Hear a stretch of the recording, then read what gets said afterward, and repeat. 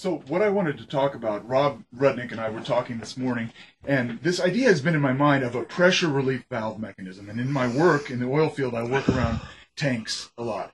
And when you don't want the tanker to explode, no matter what you're hauling, if it's hot, if it's water, or whatever fluid you're hauling, you don't want that to reach critical mass so that you could have an explosion or a dangerous scenario.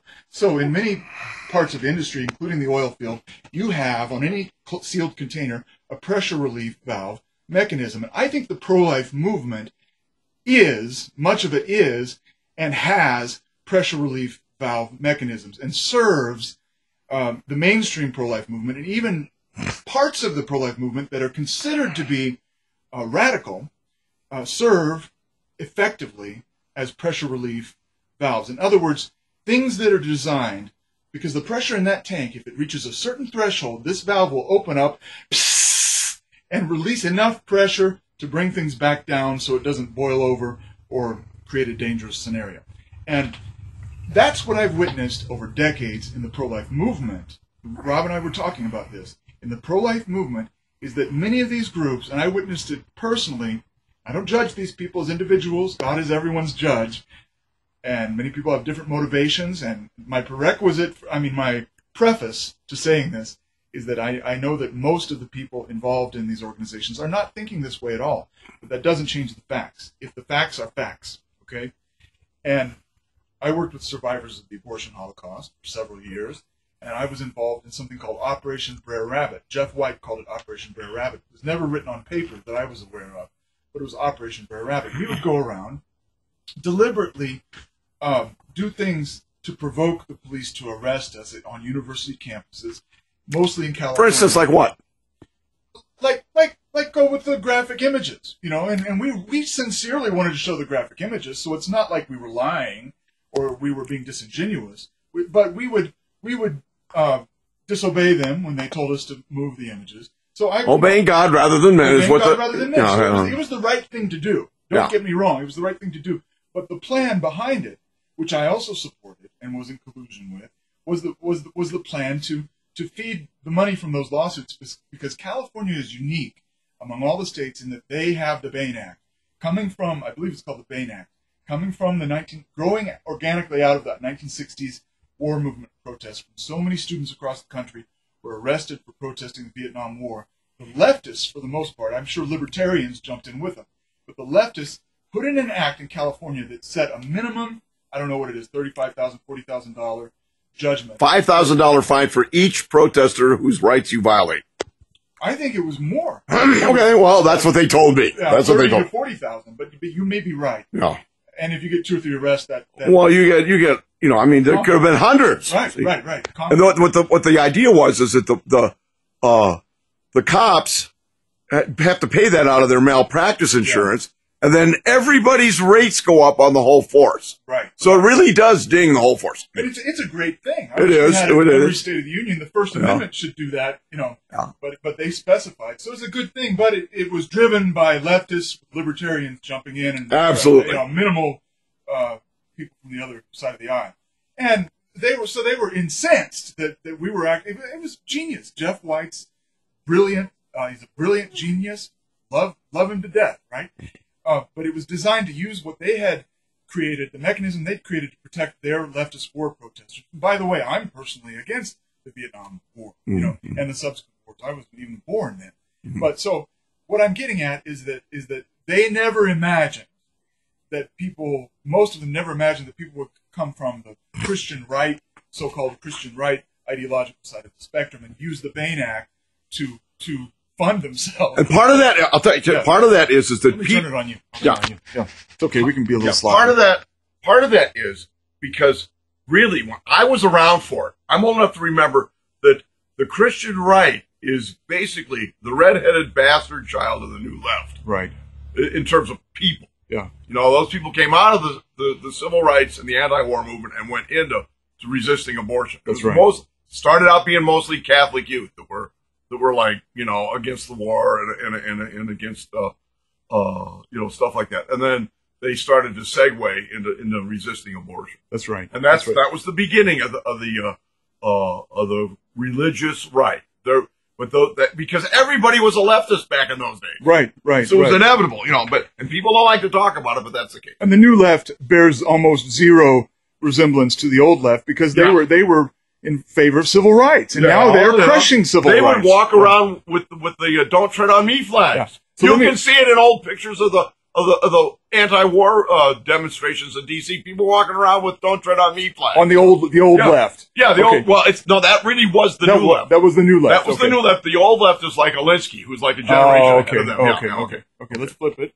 Careful. Flip. There you go. All right. So anyway, to bring this to a conclusion, not to drag on too much, I have some grievances. So I'm not coming out as an accuser of Jeff White or survivors right now. I'm just bringing my witness, and I want to give Jeff, survivors, other organizations that I have witnessed, but those are the ones I'm going to name because I have a first-hand witness there. As an example of this pressure relief valve mechanism. And what makes me conclude that? But I'm withholding judgment, withholding conclusion. Let me just voice my long-held suspicions so that they can be knocked down. I'd love them to be knocked down if they're not true, which is that groups like Survivors and even geniuses like Jeff have long ago degenerated into little other than a pressure relief valve mechanism. And here's my witness that I have to that. Because the thing was genius to use the Bain Act to fund the enterprise, right? Some might say that could amount. It's actually standard procedure. Well, they gripe about it, but it's standard procedure worldwide to do stuff like that. Yeah. Right. But, you could say that's racketeering. I don't think they have a case for it. But what I'm getting at, because we were sincere, and we really didn't want to go to jail, but we just took advantage of the fact that we knew we were going to go to jail sometimes anyway. Why should we not, be paid for the violation of our civil rights? Okay, now wait a minute. How about this? When the Lambs would go to jail, that was part of what would help them stay on the road because they weren't having any expenses in jail. That's correct. They weren't having expenses. So is that just an incremental difference? It is. But, Jeff never put it on paper, but he called it Operation Brer Rabbit. In other words, woo, officer, don't throw me in jail. Woo! And then you get thrown in jail like, woo, I got the Bain Act, I was born and raised. That's the whole imagery for those who are not Uncle Remus aficionados. Yeah, right. So what I'm getting at is I was all for that 100% with it until I started becoming what was too effective for survivors. Well, tell us about that. Specifically for, maybe not for Jeff and the people I was with, they were cool with it, but the donors, the donor base, Christian donor base, and really that's who I'm pointing. Not Jeff, not survivors, but I'm just using them as an example to point at the problem that I saw, which is the donor base of the pro-life movement is so compromised that what they did was, for example, I was at ACOG in Philadelphia. Explain ACOG. ACOG is the American Coalition of Obstetricians and Gynecologists. And about 1/3 of them are abortionists. Right. And the biggest OBGYN organization in the United States and formerly the most reputable. I have no reputation for me anymore. No, right. But they having abandoned the Hippocratic Oath utterly and repudiating it. No. Actually, to me, I think they're a coven of witches. But what I'm getting at is that my crime, and I didn't get arrested for it, but my crime, not with the police, but with the pro-life movement, was taking cameras, sometimes giving away my tactics, but sometimes the cameras didn't even have film in them, okay? In the early 2000s, taking cameras, pointing them at the people, the OBGYNs going into ACOG and saying, smile, you're on, at that time we had a website, abortioncams.com, smile, you're on the internet, and we are compiling dossiers for the day when you will be prosecuted or arraigned for crimes against humanity, Nuremberg style. Yeah. And they shit themselves. They pissed their pants. No. They were so scared, but we didn't get arrested. All I was doing was smile, holding a camera up in their face, and creating that picture, however fantastic. And who blinks the donor base? But 100% sincere that we would like to arraign them and try them for crimes against humanity, namely the genocide of millions of newborn babies. And who blinks the donor base? Nobody got arrested for this. Incredibly effective. ACOG held a press conference, how scary we were, how much we were messing with their program. It created a very effective deterrent, and we didn't even get one arrest. Then I get back to California. Jeff White, survivors, pulls me in. They say, Jonathan, you went too far. Yeah, you went went too far. And the donors read the article in the Philadelphia newspapers, and they're scared. And you've got to stop talking about crimes against humanity. You've got to stop threatening them with, and it wasn't a threat. It's the fact they had Nuremberg trials going on in Pennsylvania. Yeah, right. There's no threat to violence except through due process. Yeah. Through due process. So literally, they said, "You got to shut up." Yeah. And because the pressure relief mechanism at that point had done its work, and you're not supposed to go any further because you might fuck up and bring things to resolution. Yeah, that's right. That's right. Yeah. So Well, that's that out there. Yeah, that's right. I've been sitting on it for a decade. Yeah, and tired I of can't it. hold it no more. Yeah, that's right. There you go. Okay. What do you got? Well, there's all throughout history. There's been these things where, like the Russians, they would get when they were communists still, they would get intel groups, in with their opposition or even with their own people. Yes.